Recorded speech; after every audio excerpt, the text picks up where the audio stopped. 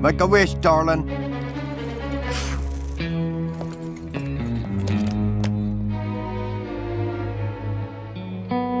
Oh, I have had nothing but lousy birthdays. But getting robbed last year at Captain Bear's was the worst. Worse than the flash flood or the food poisoning or the year you got hit in the neck by a foul ball? Yes.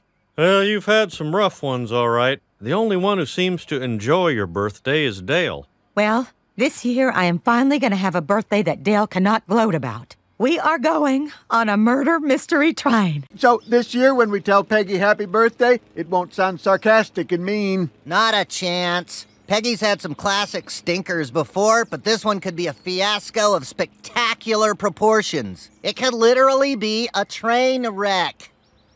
Aunt Peggy, Uncle Hank, I'm playing a model called Jerry Hall. That is wonderful, honey. Who is Roy Cohn? Senator Joseph McCarthy's pit bull lawyer, a voracious man who took no quarter in the courtroom or the amyl nitrate perfumed lounges of Studio 54. Why would he want to kill me? Well, I mean Jerry Hall. No. Oh, no, Luann, no. Roy Cohn did it! Oh. Mystery blown! Doggone it. I'm sorry, but there's, been a problem. Spit it out! The refrigeration went out and the chicken and prime rib were spoiled. And your ice cream birthday cake melted. And there's no food! Aunt Peggy and everybody, I feel really, really terrible about spoiling the mystery. But then I remembered I brought some friends along. The Manger Babies! No, dear God, no, not The Manger Babies! Hosea the cat. Meow, meow. Obadiah the donkey. Ee-ah, ee-ah. Gurgle, gurgle. The octopus. Gurgle, gurgle. And Sir Reginald Featherbottom III. Pleasure to meet you. What? Hey, guys, there's an Andy Warhol wig stuck in the back toilet.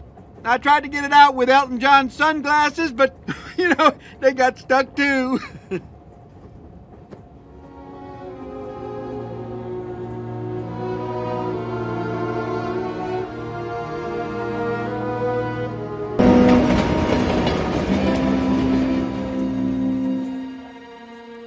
By the looks of all the abandoned farm machinery, we're stranded in outer Durndal. It looks very tetanus-y. This is Peggy's worst birthday ever. I should feel on top of the world, yet I'm not. I feel strangely hollow inside.